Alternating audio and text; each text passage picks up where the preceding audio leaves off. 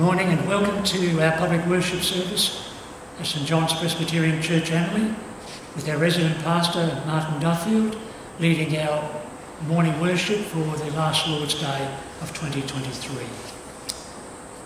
We remember our church family undergoing difficulties. As has been announced previously, Alan Clark has been seriously unwell over these past 2 weeks, and whilst it's pleasing to have him present with us this morning, we appreciate by no means he's fully recovered. So we trust that the recovery will be ongoing. We commend to you Chad and Rosemary Palmer. They have encouraging and other news, so please remember them in your prayers. We think of Karen Jessup, undergoing a medical procedure recently. We think of Wendy Nilsson's sister Glenys. And of course we commend to you Matthias Seiler as he continues with his bi-monthly treatment, which was undertaken in this past week. For our Man's family, we're thankful for a measure of better health over this past week, but again commend it to your prayerful concern. We would just note that Martin and Judy will be absent on annual recreation leave and long service leave for 4 weeks as of Monday the 8th of January. We think of all of our church family members in retirement complexes. Particularly we commend to you Reverend John Mercer. He's becoming increasingly physically weaker and it is concerning, so please be prayerful for him and his family. We think of those who are seriously ill, Jean Millard and Michael Knuckler. Following our service this morning, we have morning tea in the hall, so please come across for that further time of fellowship. We commend to you evening worship, 6:15 p.m. today, with Pastor John Tucker leading that hour of worship. Just a reminder that our regular congregational group meetings are now in recess throughout January.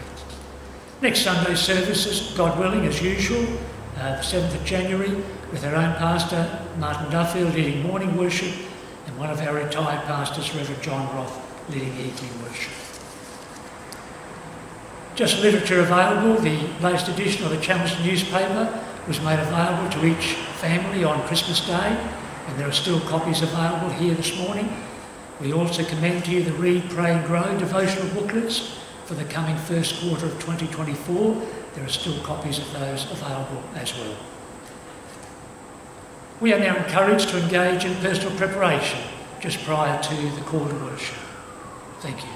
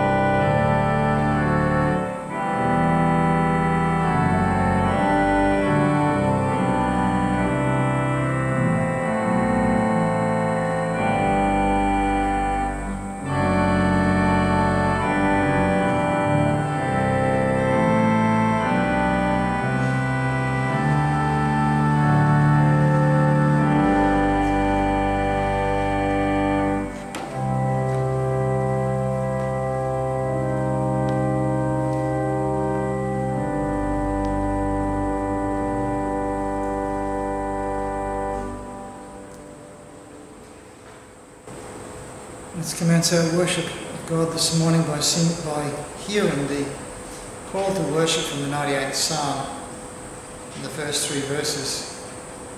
The psalmist exhorts his people, saying, "O sing to the Lord a new song, for he has done marvellous things.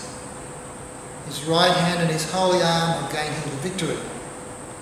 The Lord has made known his salvation. His righteousness he has revealed in the sight of all the nations. He has remembered his mercy and his faithfulness to the house of Israel. And all the ends of the earth have seen the salvation of our God." Amen. Let's now respond to his word, his call to worship him for all of those things that he has done and revealed. The introit is this morning is the first verse of the hymn, "Come Down, O Love Divine."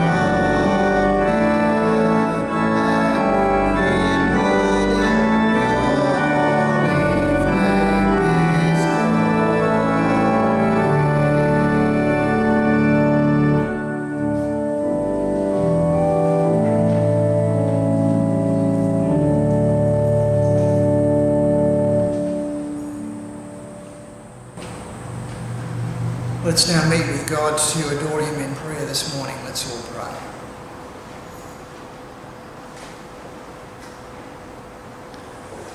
O God of Abraham, Isaac and Jacob, God and Father of our Lord Jesus Christ, it is the greatness of your mercy that enables us to seek an audience with you today.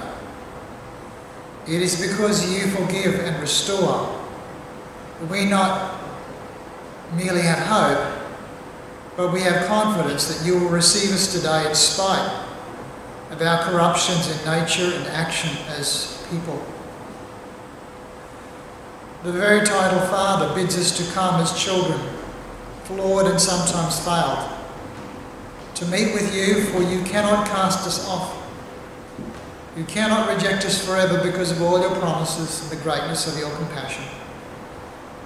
Whoever calls upon you, you will in no way ever cast down.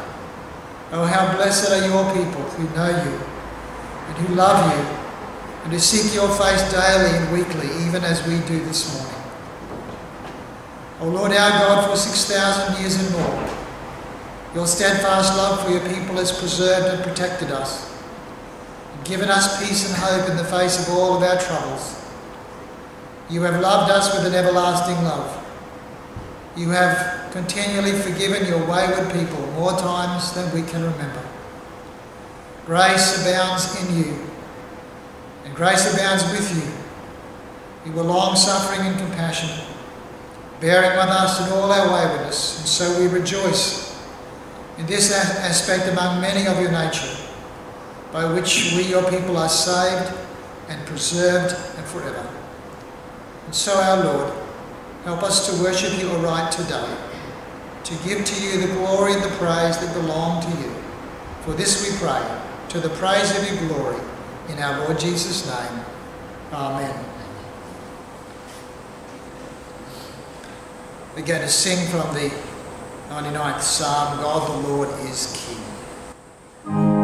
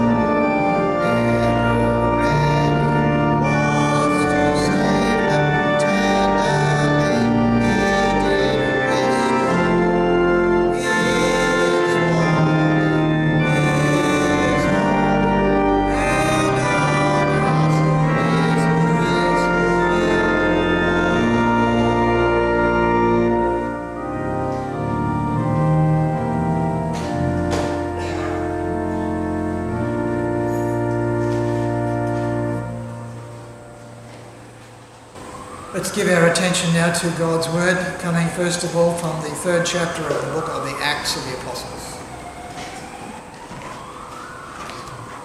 Acts chapter 3, verses 1 to 26.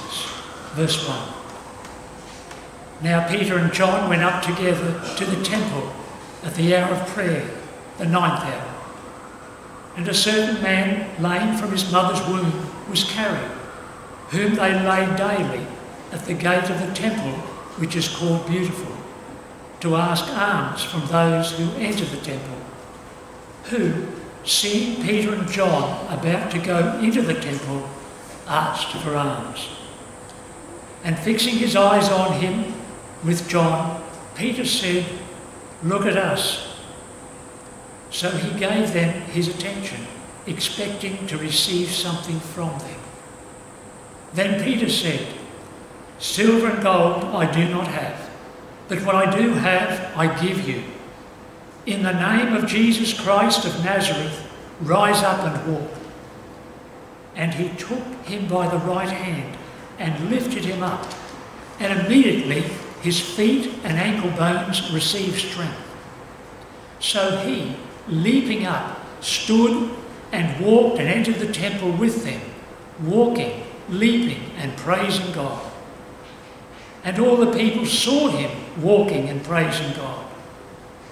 Then they knew that it was he who sat begging alms at the Beautiful gate of the temple. And they were filled with wonder and amazement at what had happened to him. Now as the lame man who was healed held on to Peter and John, all the people ran together to them in the porch, which is called Solomon's, greatly amazed. So when Peter saw it, he responded to the people, "Men of Israel, why do you marvel at this? Or why look so intently at us, as though by our own power or godliness we had made this man walk? The God of Abraham, Isaac and Jacob, the God of our fathers, glorified his servant Jesus, whom you delivered up and denied in the presence of Pilate, when he was determined to let him go. But you denied the Holy One and the just, and asked for a murderer to be granted to you, and killed the Prince of Life, whom God raised from the dead, of which we are witnesses. And his name, through faith in his name, has made this man strong, whom you see and know. Yes, the faith which comes through him has given him this perfect soundness in the presence of you all. Yet now, brethren, I know that you did it in ignorance, as did also your rulers. But those things which God foretold by the mouth of all his prophets, that the Christ would suffer, he has thus fulfilled. Repent, therefore, and be converted, that your sins may be blotted out, so that times of refreshing may come from the presence of the Lord, and that he may send Jesus Christ, who was preached to you before, whom heaven must receive until the times of restoration of all things, which God has spoken by the mouth of all his holy prophets since the world began. For Moses truly said to the fathers, "The Lord your God will raise up for you a prophet like me from your brethren. Him you shall hear in all things, whatever he says to you. And it shall be that every soul who will not hear that prophet shall be utterly destroyed from among the people." Yes, and all the prophets from Samuel and those who follow, as many as have spoken, have also foretold these days. You are sons of the prophets and of the covenant which God made with our fathers, saying to Abraham, "And in your seed all the families of the earth shall be blessed." To you first, God, having raised up his servant Jesus, sent him to bless you in turning away every one of you from your iniquities. And to God be all the glory. Amen.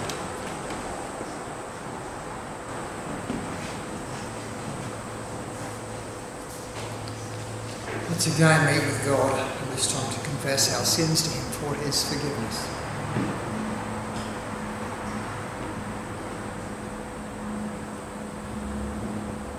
Our Holy Father in heaven, how many sins are the sins are sins of unworthy repentance?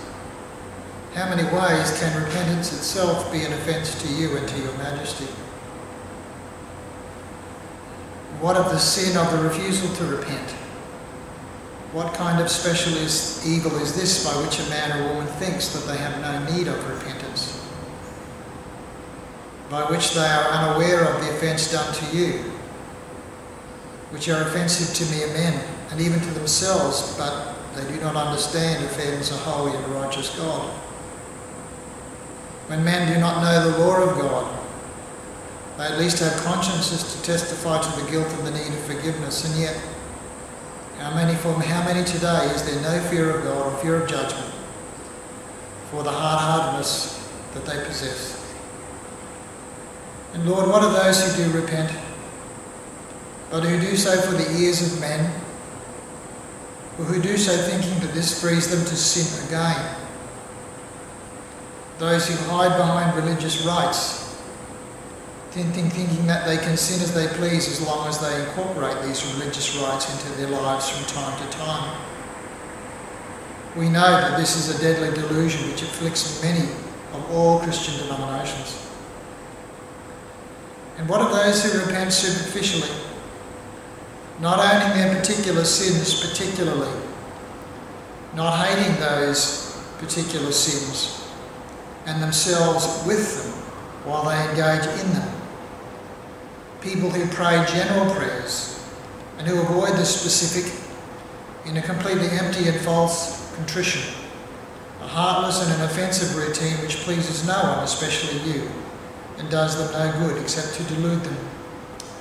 Oh Lord, are there not occasions when all of us need to repent of our repentance, as preachers have said in the past, because our heart is not in it or not in it as it should be, because the truth is not properly faced, because the offensiveness is not properly appreciated and the damage is not owned, especially the damage done to you and to your spirit who is grieved by all of this? And so we pray today, as we consider the theme of repentance and times of renewal, that you would help us to take the time to confront ourselves honestly when we confront you in our prayers. May we clear away all the evil that takes up residence in our hearts and minds. Lord, purify us as Jesus is pure, for we long to be like him and see him as he is. And we pray this with the forgiveness of all our many, many sins. In his holy name, amen. Let's sing to the praise of our Redeemer Jesus, O Jesus, full of truth and grace.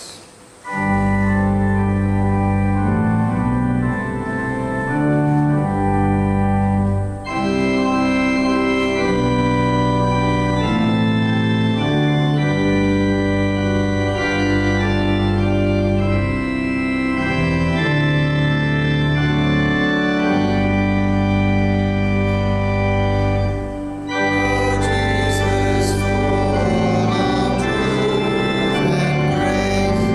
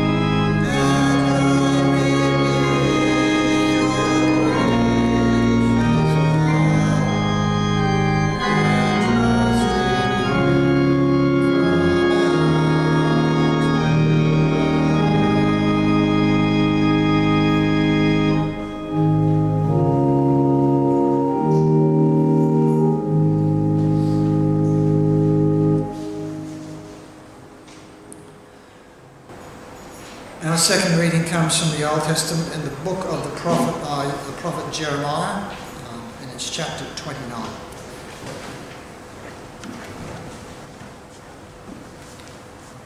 Jeremiah chapter 29, verses 1 to 14. Verse 1. Now these are the words of the letter that Jeremiah the prophet sent from Jerusalem to the remainder of the elders who were carried away captive, to the priests, the prophets, and all the people whom Nebuchadnezzar had carried away captive from Jerusalem to Babylon. This happened after Jeconiah the king, the queen mother, the eunuchs, the princes of Judah and Jerusalem, the craftsmen and the smiths had departed from Jerusalem. The letter was sent by the hand of Eleazar, the son of Shaphan, and Gemariah, the son of Hilkiah, whom Zedekiah, king of Judah, sent to Babylon, to Nebuchadnezzar, king of Babylon, saying, Thus says the Lord of hosts, the God of Israel, to all who were carried away captive, whom I have caused to be carried away from Jerusalem to Babylon. Build houses and dwell in them. Plant gardens and eat their fruit.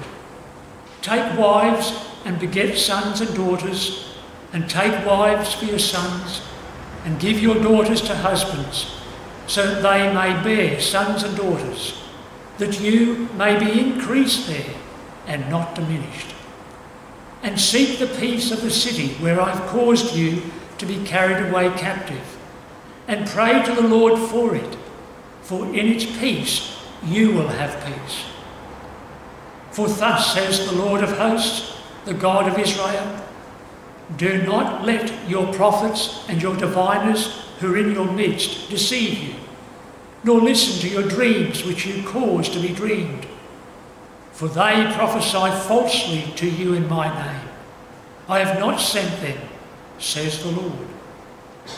For thus says the Lord, after 70 years are completed at Babylon, I will visit you and perform my good word toward you and cause you to return to this place. For I know the thoughts that I think toward you, says the Lord, thoughts of peace and not of evil, to give you a future and a hope. Then you will call upon me and go and pray to me, and I will listen to you. And you will seek me and find me when you search for me with all your heart. I will be found by you, says the Lord, and I will bring you back from your captivity. I will gather you from all the nations and from all the places where I have driven you, says the Lord, and I will bring you to the place from which I caused you to be carried away captive. And again, to God be all the glory. Amen.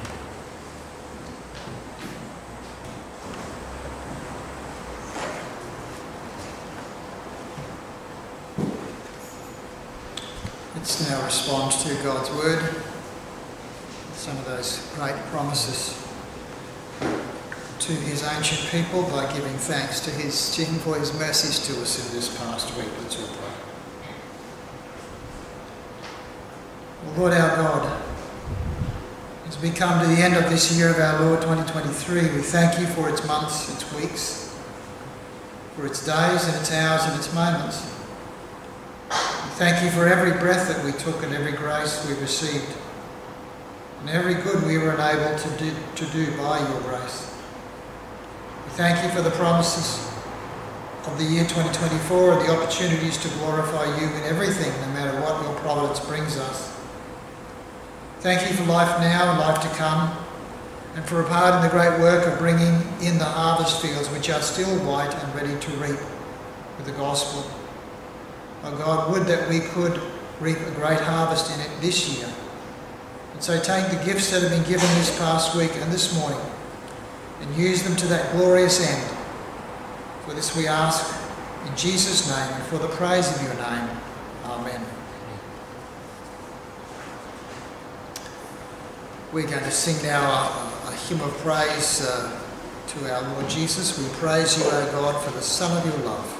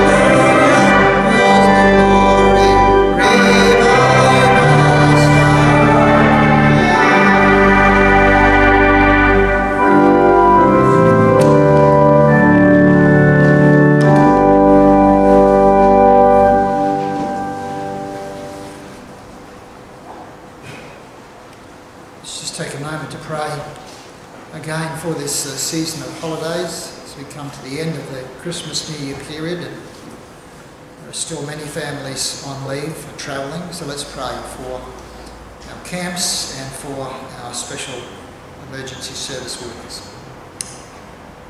Our God and our Father, again we thank you for this unique opportunity that your people have in the times of break from work to be able to attend camps.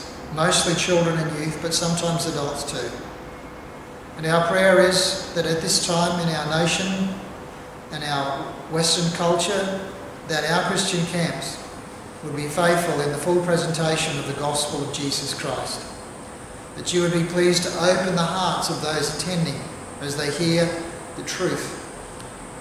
That there would be a faithful live testimony for those who are leaders and workers in the camps in their example, and the things they say and do. They would be impeccable in all of that.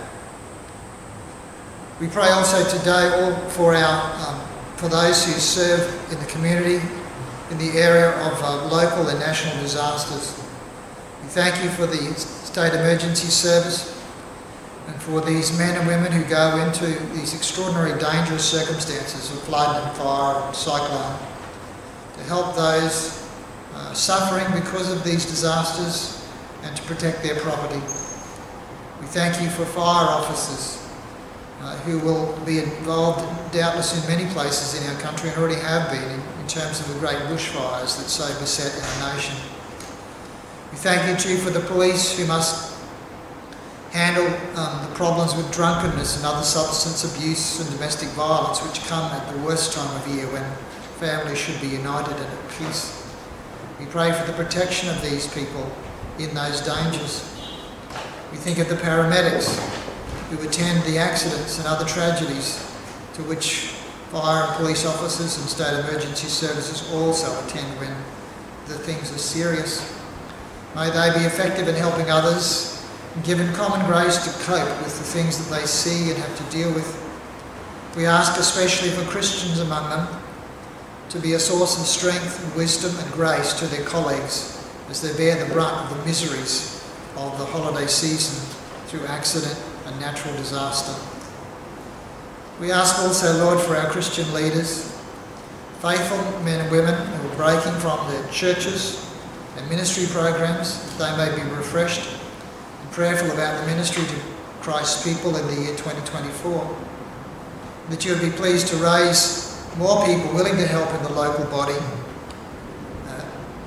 of Christ in obedience to his call to them to love their brothers with the gifts they've been given, to be faithful servants entrusted with those gifts and resources for his service, and to bear much fruit in terms of encouraged souls and even new souls won with the gospel.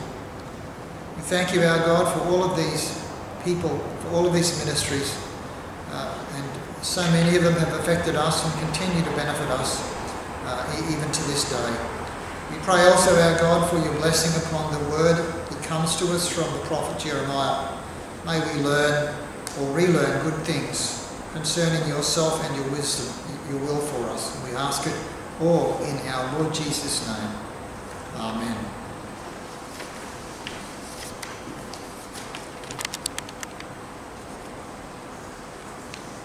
So as we approach a new year, we get a reminder of the blessed possibility of a new start in our lives and a chance to change for the better. The traditions of New Year's resolutions, however, are for the most part often window dressing in people's lives, as we know. Sometimes are even what we would call virtue signalling. It is a far cry from the true repentance of Scripture, because the resolutions that are often made are only a desire for something new or better or different. Unlike repentance, there is no deep and searching assessment of the issues of past life for what is bad, and certainly not in the light of God and his will for his people. So today I want to look at a few verses past the famous promise of Jeremiah 29:11, where God reassures his people that after exile he would not abandon them. That after their 50 to 70 years in exile, depending on when they were taken into exile, for their gross idolatry and moral and ethical evils, God would restore their fortunes, hence the promise in 29:11. 2 or 3 generations would pass for God's people to be away from their homeland, away from the temple, away from their life in the land of promise, which came after God's promised Abraham the land, and at times their hope also disappeared whilst they were away. However, it was not a promise that God would keep without any reference to the waywardness of his people.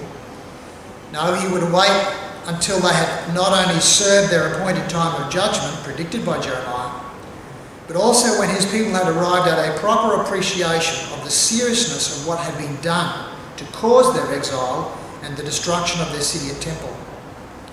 And so he would wait until they cried, as he had waited until they cried in the past, particularly in books like the Judges. Then the repentance for their gross violations of his covenant would be real and heartfelt in the sinner. Then and only then would the blessings of repentance come safely to such reformed people and chastised people. So let's look at this promise from Jeremiah the prophet about God's future forgiveness of his wayward people in what was the dawn of repentance, our title this morning. And the first thing that we learn from it is that it is planted in the heart by God. The dawn of repentance breaks when after it is planted in the heart by God. Jeremiah's famous letter from God, which contained one of the most precious personal promises of God in 29:11, goes on in verses 12 to 14 to detail exactly how that comforting assurance would come to pass, that they would have a future and a hope. The spark for this return to God would begin in the heart, as verse 13 says, "And you will seek me, and you will find me when you search for me with all your heart." So this return to Israel from exile in Babylon would only happen and could only happen with God's powerful intervention.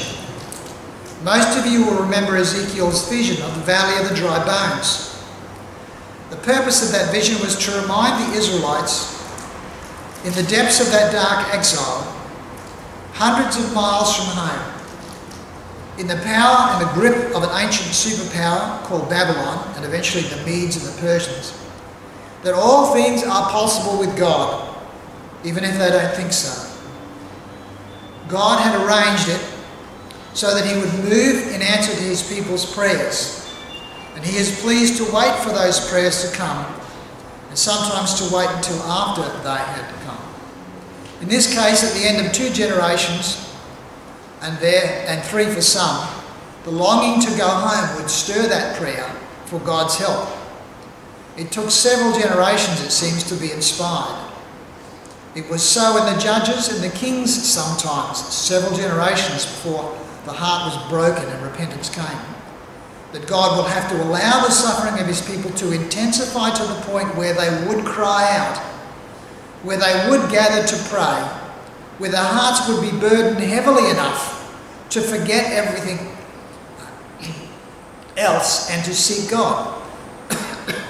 In this case, it happened, as it happened often in the Judges period in that book, when oppression got so severe that the people cried out in pain after several generations of apostasy and idolatry. Then and only then, when pain had come and produced its result, did God respond. He never anticipated their repentance, but rather he lets them plumb the depths of misery so that the request comes from the heart. It is somewhat like breaking up hard soil. Time compacts the soil so that the seed will not penetrate easily. So the soil must be broken up with a plough. And thus, human suffering breaks up the hardness of heart. A heart hardened by constant exposure to evil. Suffering strips us of the taste we have for pleasure, especially evil pleasures, so that in the end all we can think about is our pain, and perhaps why God has ordained this pain for us.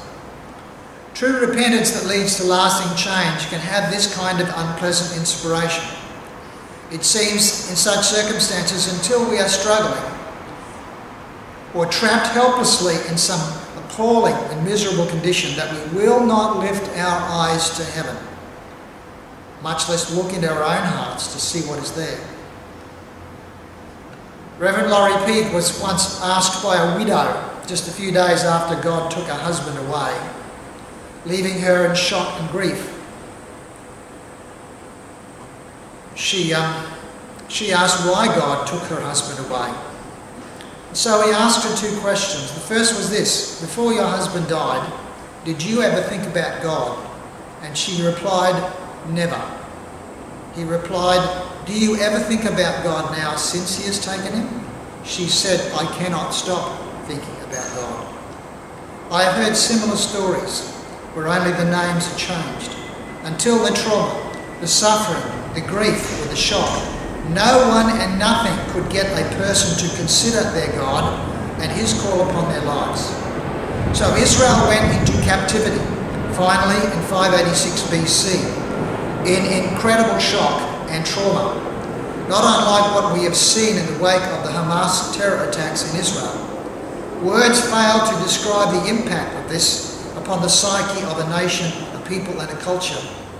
And yet it was this sort of experience that drove the ancient Israelites eventually out of a dreadful complacency and wickedness and even straight out rebellion. It forces them to look at their lives through the tears and the shock of what happened to them, and to ask the hard questions about those lives they've lived in the past and about how God sees them. God has their attention, we could say.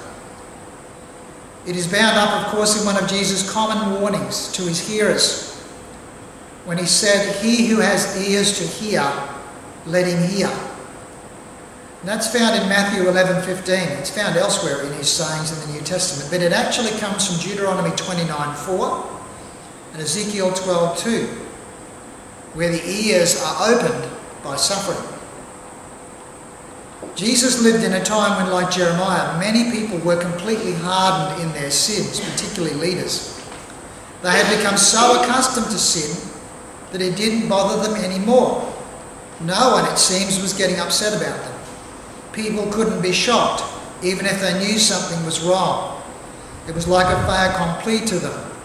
So far had moral and spiritual standards fallen. They were not reacting anymore to evil. Succeeding generations, of course, grew up with the sins in their age added to the sins of the previous age. In our own case, if I could bring it closer to home, in the 1960s and 1970s, de facto relationships were a scandal in the public, even among non-Christians. But as we all know, within a generation, everyone is doing it. In the 1970s and 80s, homosexual lifestyles were deeply offensive to the community. But now children grow up with people openly living like this, and it is not only not offensive anymore, but it is celebrated and of course codified in the marriage law. There has been a tectonic shift as each generation of our Western world has increasingly rejected God and His Word. Christian morals were once regarded as the norm. Then increasingly they became ridiculed as old-fashioned and as prudish. But now they are hated and regarded as bigoted and intolerant. People's ears are now blocked and their eyes are blinded to the way that God sees these behaviours that they no longer can see. And so we can say with Jesus, they no longer have ears to hear, nor eyes to see, nor hearts to understand. We are ripe for chastisement.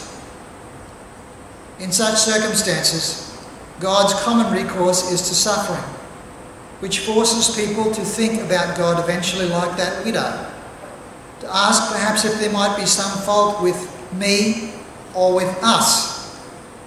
As C.S. Lewis said, and I quoted this a few weeks ago, God plants the flag of truth, pain, within the fortress of a rebel heart.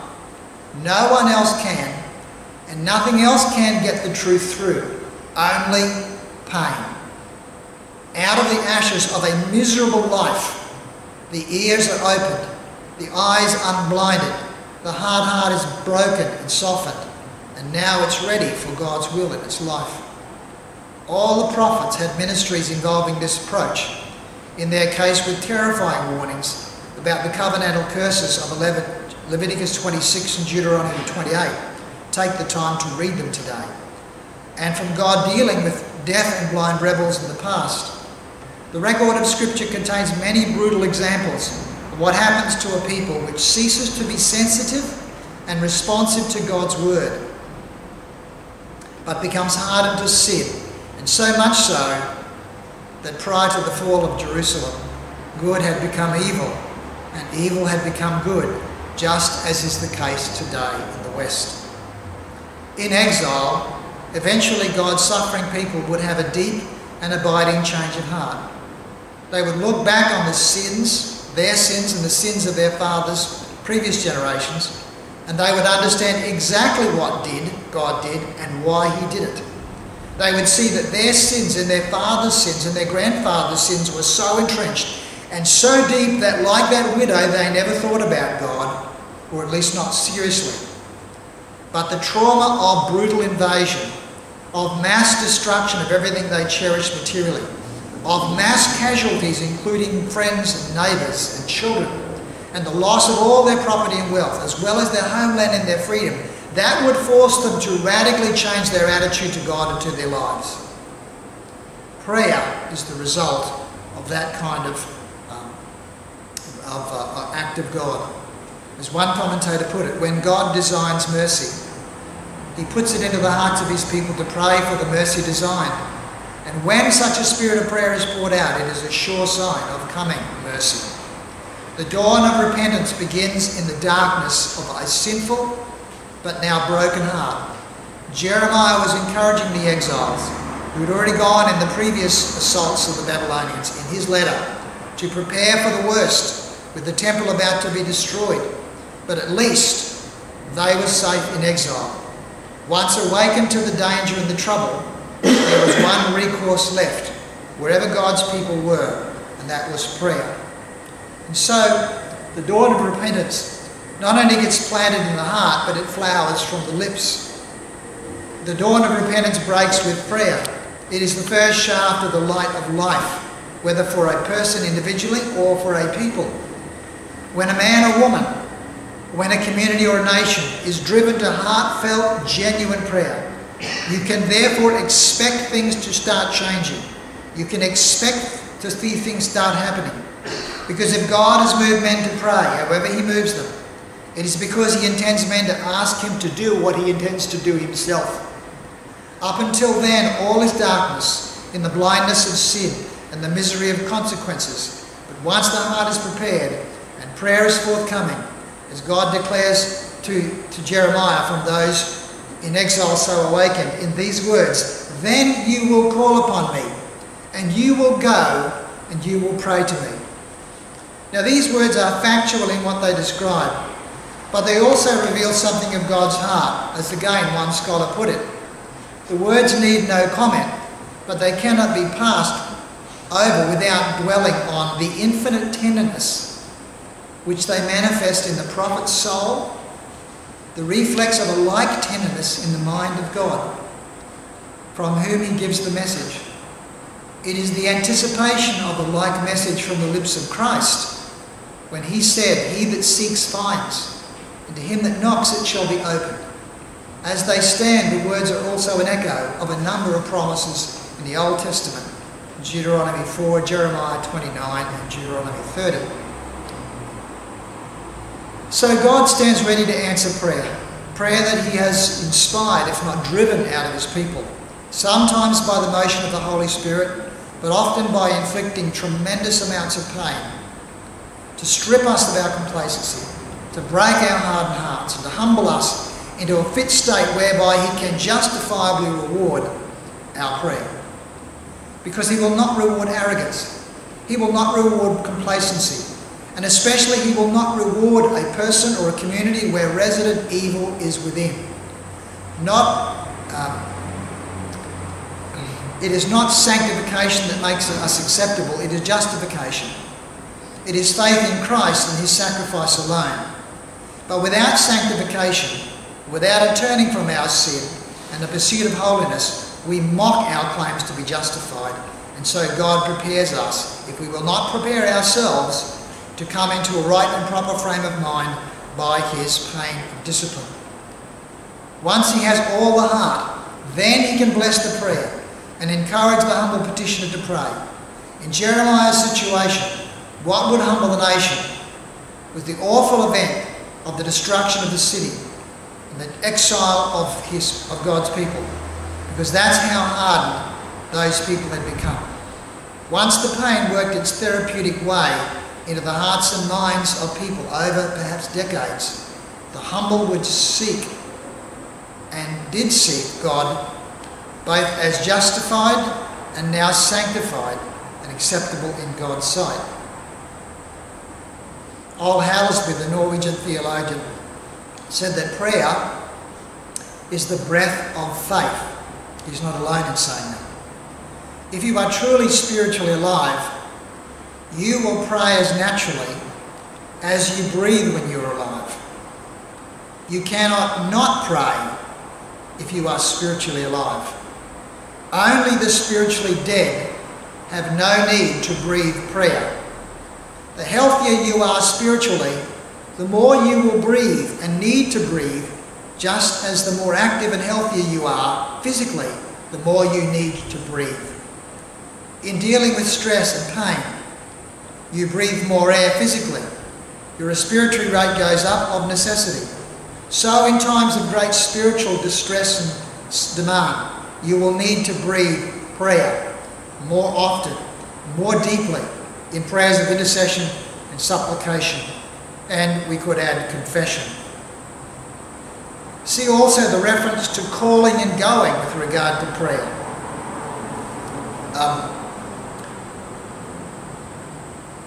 The Lord's Prayer is prefaced by the call to be alone with God, to seek God in secret, in contrast to praying on street corners as the Pharisees did for the kudos of a naive public. Jesus instructed his disciples to meet alone with God, to go away from the crowds, close the door behind them. He told them, as he told Jeremiah, that a penitent and needy people will go, and they will seek out God to pray. Remember King Hezekiah, when he was threatened by the superpower Assyria and its army of 185,000 warriors. He went alone with the letter from Sennacherib.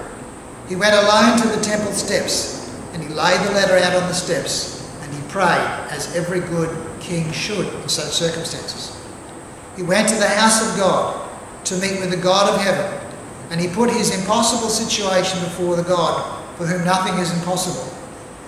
From the very outset of world history, when threats like the rule of law started to break down, when marriage was being attacked by the rise of polygamy, and all through one man, the man Lamech, what did God's people do in Genesis 4:26? Well, I quote, "Then man began to gather together to call upon the name of the Lord." I do not believe is it a coincidence that the gathering of men to call upon the name of the Lord, to use his specific covenantal name, begins when society and culture are under threat. It is a natural reaction, as we've already seen, when a threat is too great for us to deal with, as with the rise of Lamech and his evil generation. We must go to a greater power, especially when we know that this power is for us and is committed to us and to our defence. The pre-flood corruption of the rule of law and of marriage by Lamech has, as we know, many repeats in history, and we are now living in such times, or at this moment.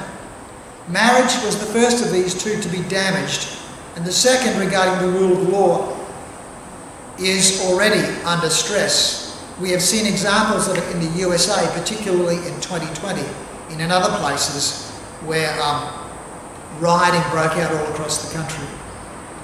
Places where the country is very corrupt. And that country also now has a public perception, according to the surveys done of the public, that there is a two-tier justice system in the United States. One for the rich and powerful, and another for the ordinary citizens. So there is a strong sense in the United States and in other places that corruption has entered the courts. The response of corporate prayer, or gathering to pray together with God, to God, has an ancient precedent that God's people do well to follow, even without a threat. For praying communities are powerful communities. They have the power to transform life and circumstances if they harmonise their inspiration with the will of God. Individual prayer is urged upon us by Jesus in Matthew 6:1 following, but corporate prayer is assumed by the Lord's Prayer, because he did not teach us to pray, "My Father who art in heaven," but he taught us to pray, "Our Father who art in heaven." It is a special ministry, and one which we see exemplified right through the Old and New Testament histories. It seems to have a special place in the church's life, when the church is living and powerful. A WAC missionary named Claude Johnson visited Springshaw when I was a minister in Springshaw, and he said something like this to me about prayer. He said, "You know, when we pray alone, God certainly accepts our prayer. But when we pray together, he really seems to bless it." It was, of course, one man's perception, but it is something that the history of religious revival in the last 5 centuries bears out time after time. Someone has said, it may be Ian Murray, the Reverend Ian Murray, that while it is true that there have been revivals where there was not much preaching, there has never been a revival where there was not much praying. And this is because revival, or renewal, produces a tremendous seeking after God. Prayer is seeking after God, the true God and true Lord. And that Lord is our covenant head, our sovereign provider and protector. And we do well to take seriously those blessed words of Jeremiah 29:12. "And you will seek me and find me when you search for me with all your heart." So let's turn to the response of God to this heartfelt seeking, which he stirs in his people by planting often the flag of pain within the fortress of their rebel hearts. The third point to draw to your attention is that this prayer, naturally, as is promised, brings God's response. The letter from God concludes with this grand promise to a people languishing in exile, with many to join them soon.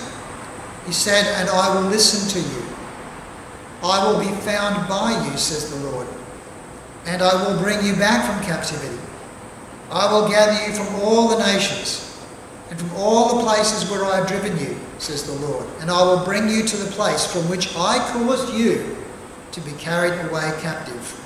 That happened in 536 BC, about 50 years after the destruction of Jerusalem. This is a promise fulfilled to fulfill another part of the terms of the agreement between God and the Old Testament people, which is found in Deuteronomy 30 verses 1 to 4. This is what God promises before they've even gone into Canaan about the future. He said, "Now it shall come to pass, when all these things come upon you, the blessing and the curse which I have set before you, and you call them to mind among all the nations where the Lord your God scatters you or drives you, and you return to the Lord your God and you obey his voice, according to all that I command you today, you and your children, with all your heart, with all your soul, that the Lord your God will bring you back from captivity and will have compassion on you and gather you again from all the nations where the Lord your God has scattered you. If any of you are driven out to the farthest parts of heaven, from there the Lord will gather you, and from there he will bring you." And so as God threatened to expel his ancient people from the land, if they refused to listen to his warnings about disobeying him, and about engaging in the moral and spiritual evil of the Canaanites who were themselves expelled for their wickedness, so too, if they humbled themselves and prayed for mercy, God said he would forgive and restore.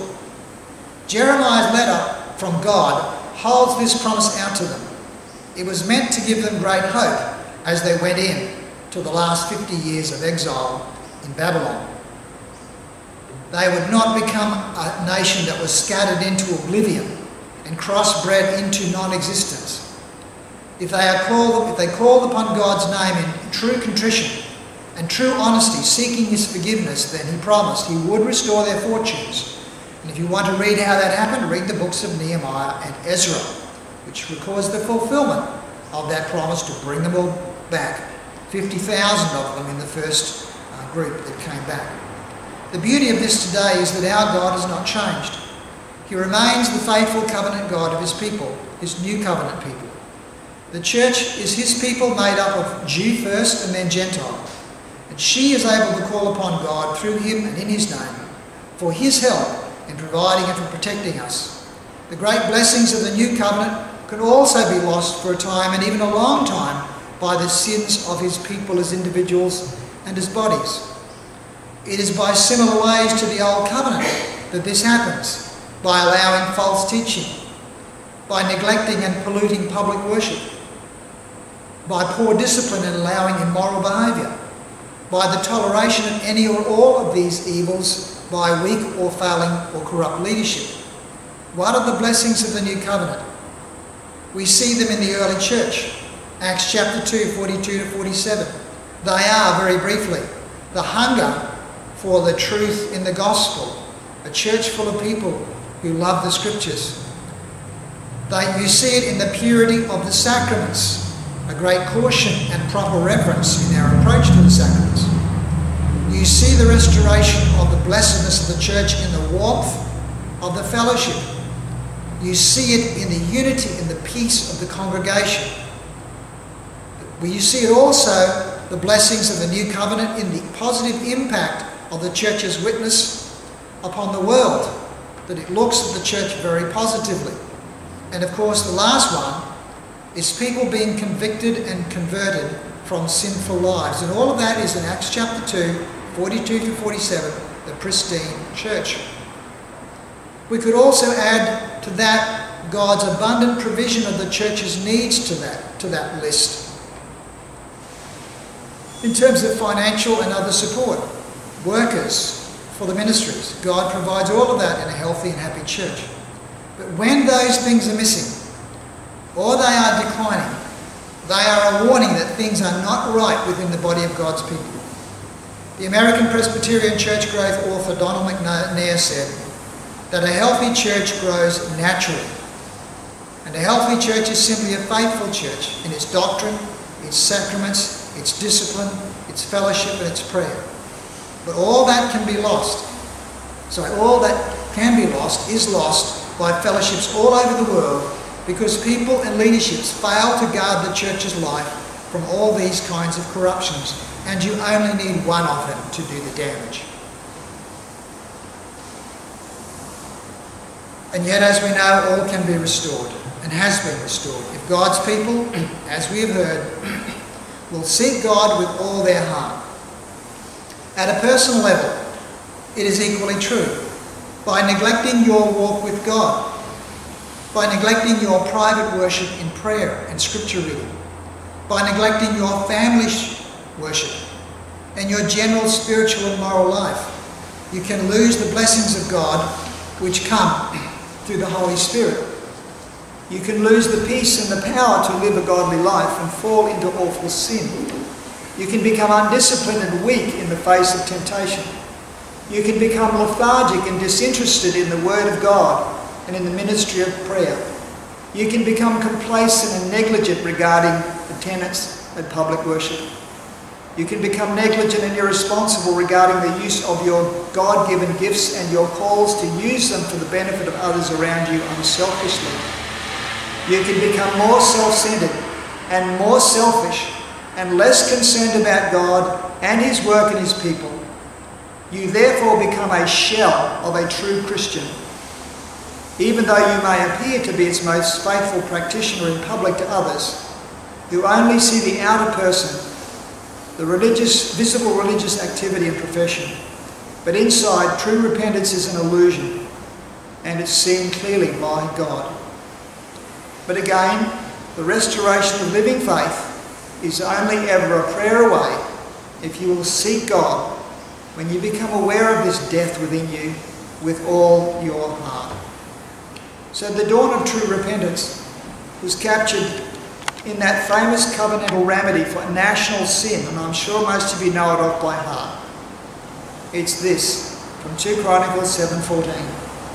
If my people, who are called by my name, will humble themselves and pray and seek my face and turn from their wicked ways, then I will hear from heaven and I will forgive their sin and heal their land. Neither the Christian nor the Christian church has a land to heal, but there are churches and ministries and lives that can be healed if God is sought with all the heart, and if sin is rejected and submission and obedience is embraced. The dawn of repentance is a change of heart, and it leads to a change of behaviour as a result. It begins with a true and accurate assessment of our lives in the light of God and His Word. It proceeds with a heartfelt prayer for change, and it ends with a changed life that is now in harmony with God's Word and God's Spirit, and all to God's glory. Amen. Let's pray.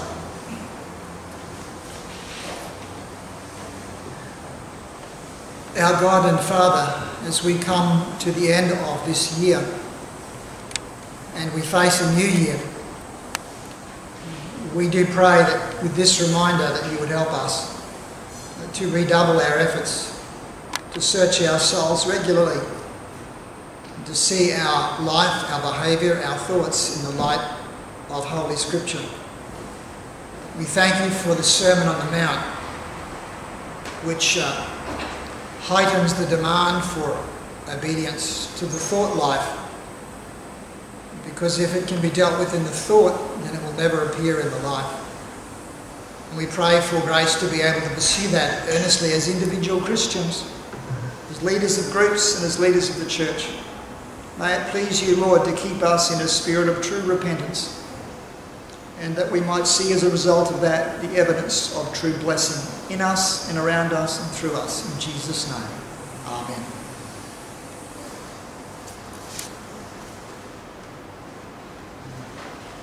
We're going to sing a hymn of praise, a prayer for the Holy Spirit to work revival in our hearts. O breath of life, come sweeping through us.